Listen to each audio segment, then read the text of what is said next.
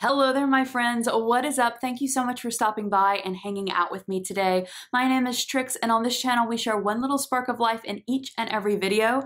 We hang out together every Monday, Friday, and Saturday and unbox subscription boxes, share our love for all things Disney, review products, and share our shopping hauls. If any or all of that sounds like something you would like to see more of, make sure you hit that subscribe button and ring that bell before you leave here today. That way you won't miss another upload. In today's video, we are going to be unboxing the Bookishly Classic Crate book subscription box. This is the second time I've unboxed this subscription box here on this channel. I will be leaving in the cards up above and down below in the description box the previous box that I unboxed from this company. So the Bookishly Classic Crate subscription box is a UK-based subscription box that ships internationally every other month. Bookishly does have a few other type of subscription boxes I've seen kind of floating around on the internets, but this classic crate box is themed around a classic book. So with this crate, you get that book with a specially designed book cover and some bookish themed items that go with the book. I will be leaving the website down below in the description box. You can check it out there. I'm not exactly sure which book this is themed on this month, but if I'm not mistaken, this is themed around a Jane Austen book, which Be Still My Heart I am so excited about because Jane Austen is one of my all-time favorite authors. So this is what the box looks like.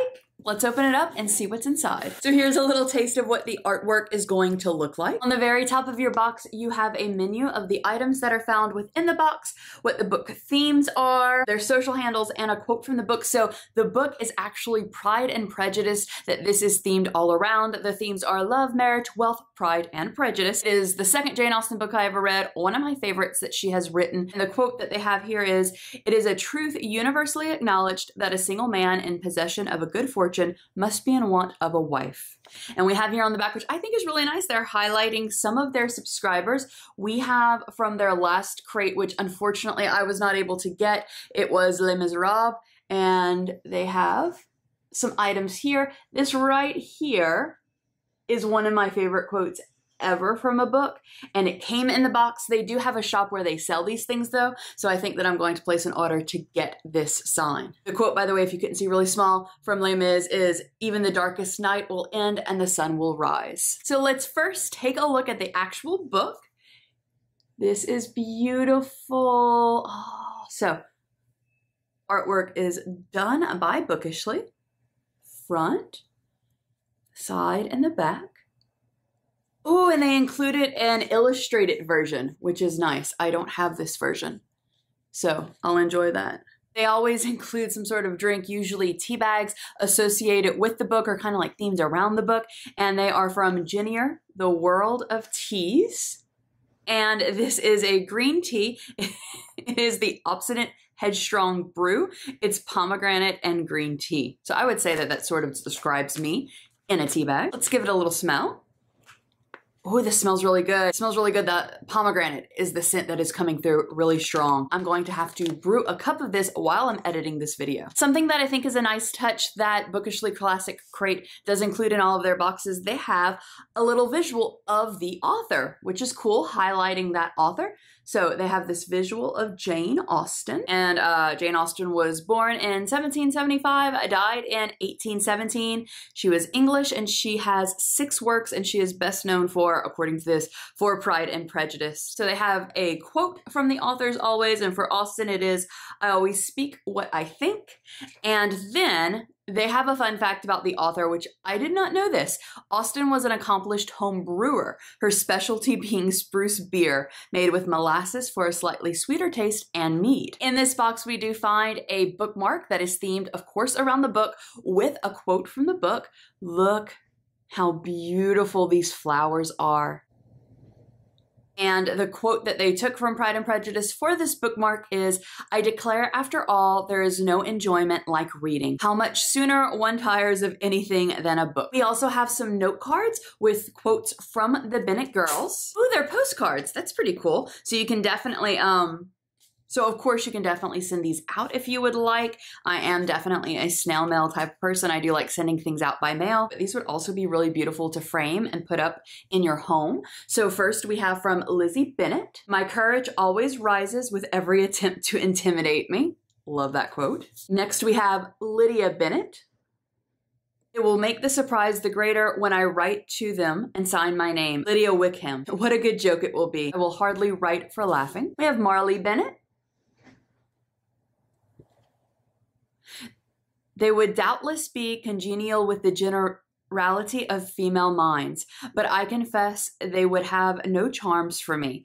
I should infinitively prefer a book. We have Jane Bennett. Laugh as much as you choose, but you will not laugh me out of my opinion. And we have Kitty Bennett. What is the matter, Mama? What do you keep winking at for me? What am I to do? These are really beautiful. I love the artwork and the visual interpretation of the Bennett girls. We have a what could be larger bookmark for you, but I like to put these up on my bookshelf, keeping with the same floral theme. I take no leave of you, Miss Bennett. I send no compliments to your mother. You deserve no such attention. I am most seriously displeased. So whenever I either meet somebody or I'm in a room with somebody, like in a meeting or something like that, with somebody who I really don't like, that line actually always goes through my head. I send no compliments to your mother. So I'm really glad that it's here, so I'll be able to see it every day and have a little chuckle to myself. This box, I forgot to mention, actually delivers 2 books. You have the main book, the themed book, and then you have a smaller Penguins book. This is a Penguins modern book. Love the mint green. I'm not sure if the camera's picking it up, but it's a nice soothing mint green. And this is from Javier Moret, possibly. This is Madame du Deffant and the Idiots. The last book that I received in my last box, the Penguins book, was a book of poetry, and I really did enjoy that one, so I'm looking forward to reading this one as well. Ooh, there's something with a chain and a drawstring bag. Let's see what it is. I didn't actually, even though there was a menu that said like what was in the box, I didn't actually read what was in the box. So wanted everything to be a surprise to me. It's a necklace. Oh, it's a wooden necklace. How cool is this? It's a wooden necklace with the flowers that are in the book cover design. That is beautiful.